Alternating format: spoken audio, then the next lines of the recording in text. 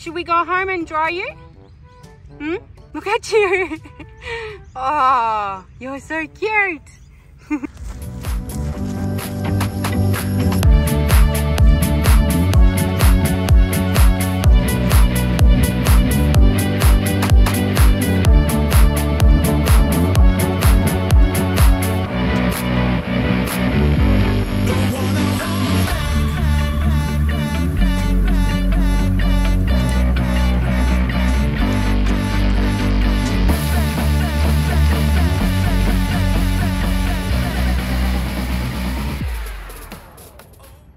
Look at you. We're gonna give you a brush. Should we give you a brush? Make you all pretty? Fluffy?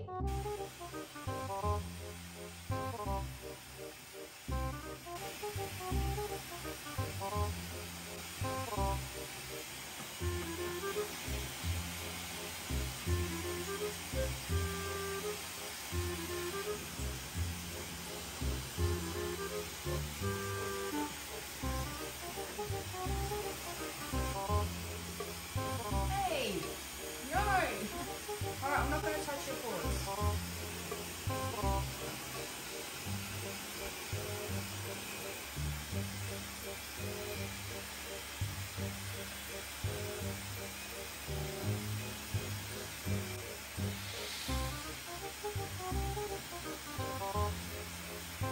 Okay, that's enough, huh? That's dry enough. Should we start brushing you? You want to be a pretty girl? I use 3 different brushes to brush Mocha, and they are a normal brush, slicker brush, and a comb. Did you know that it damages the coat of a Pomeranian if you dry brush them? And that's why it's important using a grooming spray to dampen the coat. Good girl. I start with the normal brush, just to loosen the parts of the coat where it feels a bit sticky or they're a bit stuck together. By loosening the fur first, it will hurt less when we move to the other brushes. I don't brush with this brush for too long at all. You can skip the normal brush if you wish.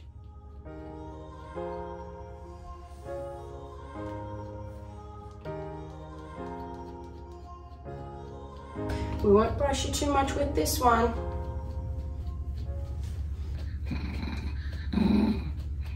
Not wrong, Mocha. We're not using this one too much. Good. Once I am done with the normal brush, I start using the slicker brush and start the process on her belly. Now, Mocha doesn't like to lay on her back for brushing, so we have to do it this way over the counter. But if your dog lets you put them on their back, feel free to do that if it's going to be more comfortable.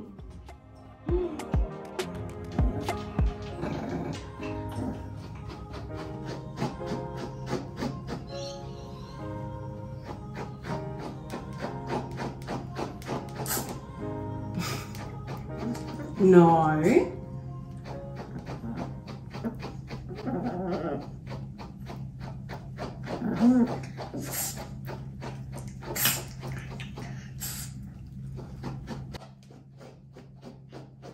Good girl.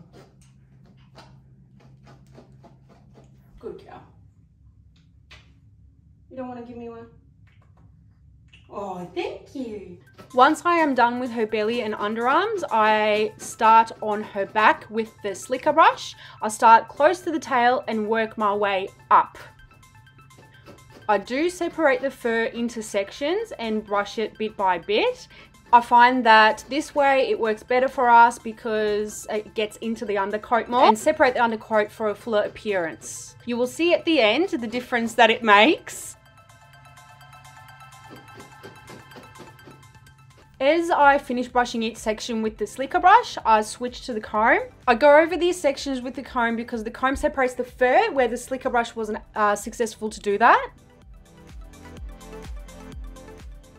With Pomeranians, it's very important to not only brush the top coat, but the undercoat too. The undercoat is what makes their long coat stick out and appear puffy.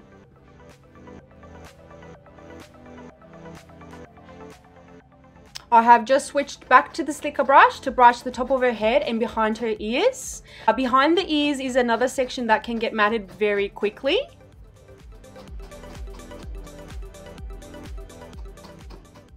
Once again, I separate the fur and brush bit by bit to ensure each part is brushed properly and the brush reaches the undercoat.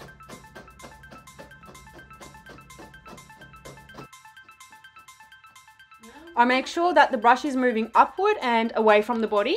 Moving the brush in an upward motion makes the fur stick up so it doesn't sit flat against the body. I'm now going over with the comb so any parts of the fur that are still stuck together get separated.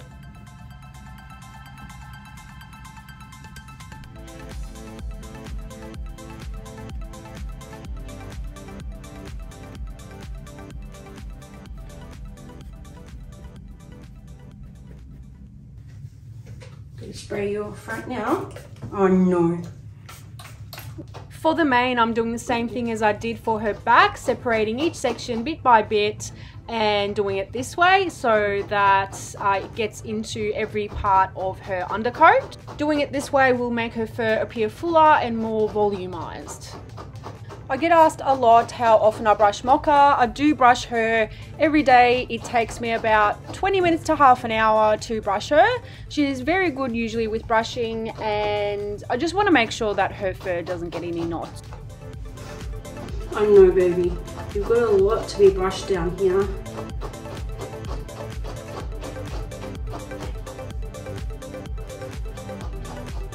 Good girl.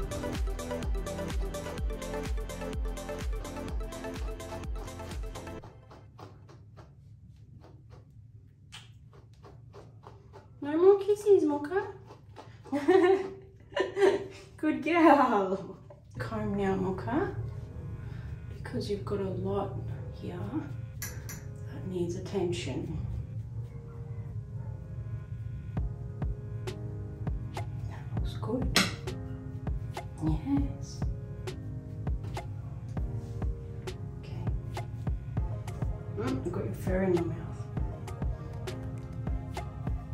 Hang on, I know. Good job.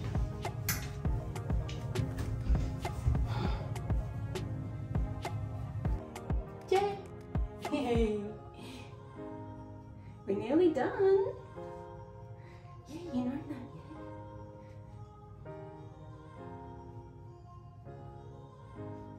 Before I finish, I do like to go over the top of the head and brush upward even more so the fur on the top of the head looks extra puffy. You'll get to see soon. Here, I was actually brushing forward as well so that the fur on the back of her neck stays up.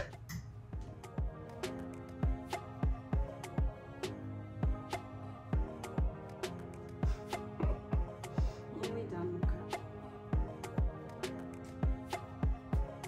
Good girl. Okay, you're done. Yes, you're done, Mocha. Look at you, you look so pretty. Look at you. Oh. Yes, good girl.